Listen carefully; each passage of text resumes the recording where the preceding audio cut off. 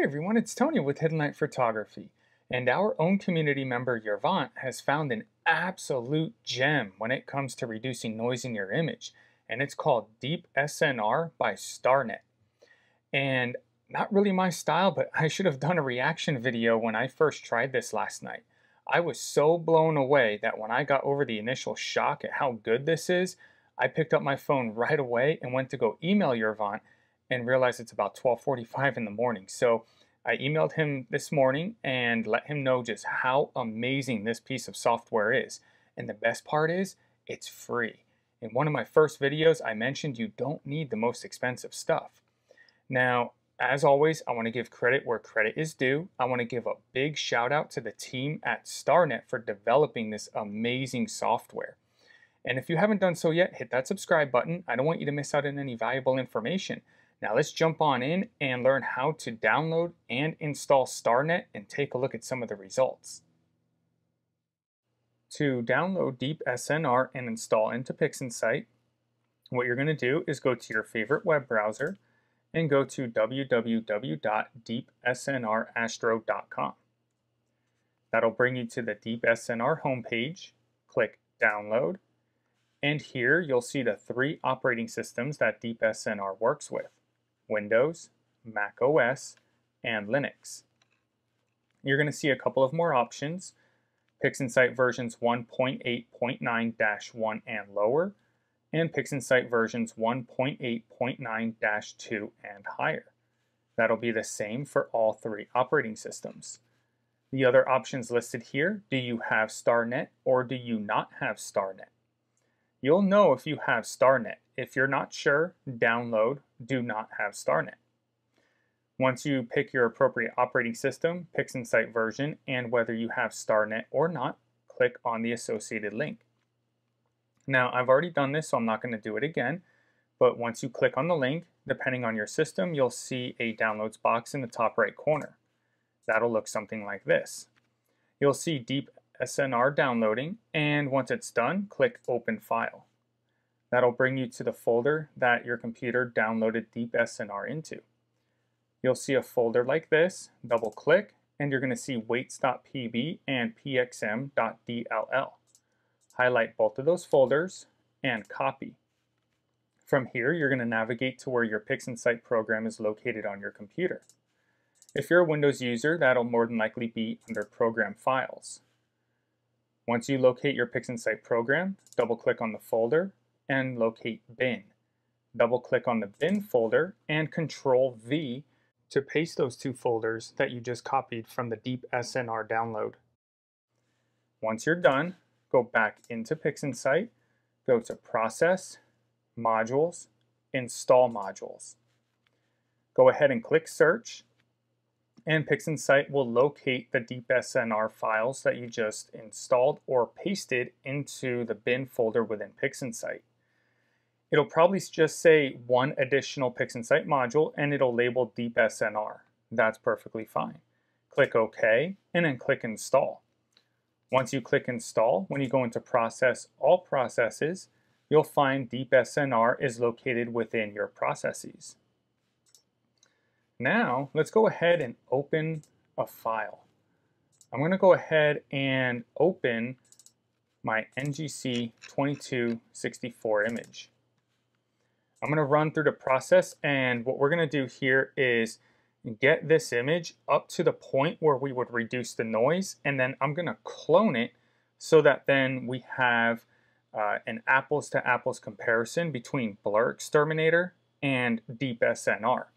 If you have any questions on what you're about to see, please view my PixInsight workflow videos. I go through everything that you're about to see within the next couple of minutes here. And I'll go ahead and explain very briefly as we go. I'm going to find my most prominent color channel, in this case blue, separate the color channels. I'm going to go to linear fit, and I'm going to go ahead and choose my blue channel and apply the blue channel to each of my other color channels. What this will end up doing is balancing the color channels and giving us a much better final image. As a visual representation, I'm going to go ahead and bring out screen transfer function, do a linked stretch, and you see that our color channels are not balanced. Now when I go into channel combination and I choose the 3 color channels that I just balanced, what you're going to see here is when we do a linked stretch, our color channels are now balanced. I'm going to delete my separated channels and delete my original image as I don't need them anymore. And then what I'm going to do is do a correct only with BlurXterminator. If I can click on the correct thing here. This is going to go ahead and correct the stars and get rid of any potential issues that'll cause any issues with background extraction, especially when you're using an AI model, and also any issues with spectrophotometric color calibration. The other piece to that is going to be cropping out any stacking artifacts, as that can also confuse AI models when you are extracting backgrounds as well as color balancing. Next, what we're going to do is bring out Graxpert and extract the background. Once the background is extracted, we're going to go ahead and resolve the image since cropping got rid of the astrometric solution.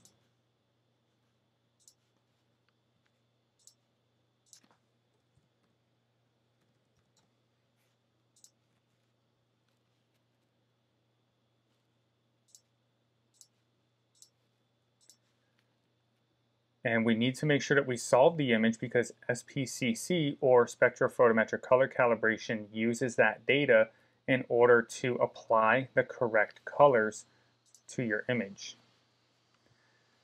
Now that we are solved, what we're going to do here is open up a preview.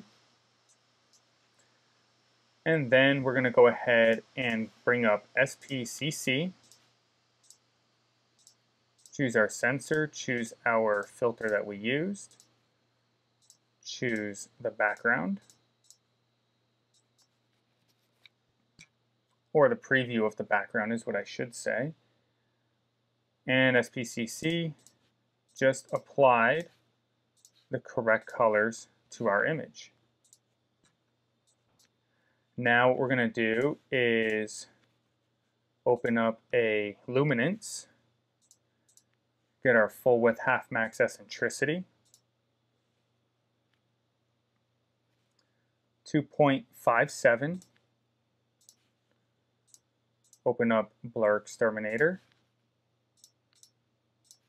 and we're going to go ahead and apply 2.57 to the PSF diameter, and that's going to take care of the rest of our stars. Watch this go ahead and correct here in just a second. Boom. All right, now what we're going to do is it's time for noise reduction. Let's clone this. So now we can agree these images are identical in every way.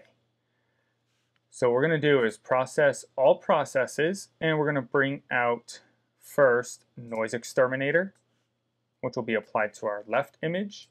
And we're going to bring out DeepSNR, which will be applied to our right image. Let's go ahead and zoom in. Let's clone that zoom. I'm going to leave DeepSNR as default.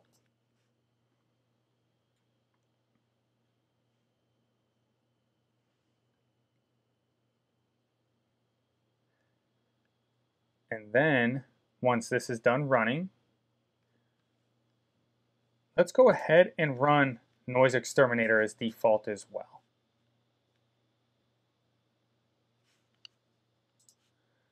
So we can see right here, denoise 0.9 at Noise Exterminator's default. We have just a little bit of noise left. And if you see my Noise Exterminator video, you want a little bit of noise. You don't want to go completely smooth, because you can actually start getting rid of structure and just making it too smooth to work with and look good. Here, the strength is 1 on DeepSNR. And we have very little, if any, noise left. Let's go ahead and zoom in right in this region here. Let's go ahead and clone that. And the results are just absolutely astounding already. You can see structure in the DeepSNR area right where my cursor is. Over here, it's just blurred out. The contrast is gone. It's way too smooth. And we used less of a smoothing factor in Noise Exterminator than we did in DeepSNR. I mean, if we really go in and we start pixel peeping here, let's take this structure over here. Let's clone that zoom. And the contrast is just in this area here between both sides. It's just down in here, this structure where my cursor is over here.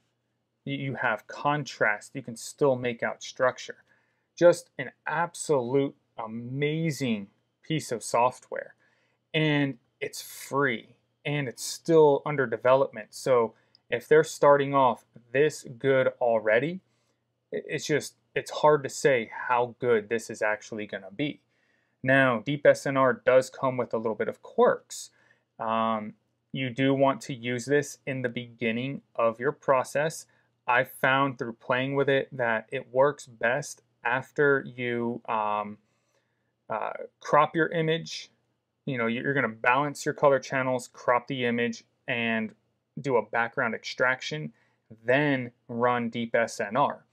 And I'll put out a video where I integrate DeepSNR into my workflow.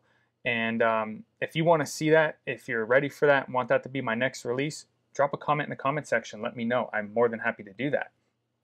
Now, an example here, let's open up this image and let's zoom in.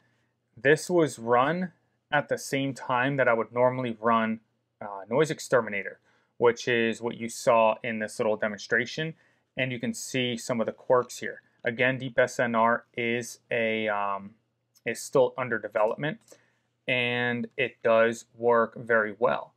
Let's minimize these comparisons really quick, and let me show you. This one right over here is going to be my original NGC 2264 image, okay? And here's the one that I just did today with playing around with DeepSNR and integrating it into my workflow and figuring out the best place to put it. And you can see just right out the gate already, the detail is a lot better. The contrast is a lot better. This was used after balancing color channels, cropping, and then extracting the background. And then I used DeepSNR and ran my workflow the rest of the way. So you can see that I avoided, we'll just clone the zoom. I avoided all of these little anomalies here by doing it that way.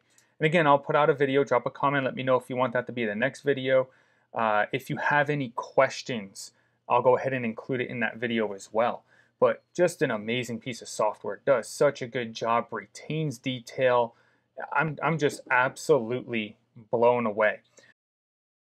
So I hope that you found this useful. If you did, do me a favor.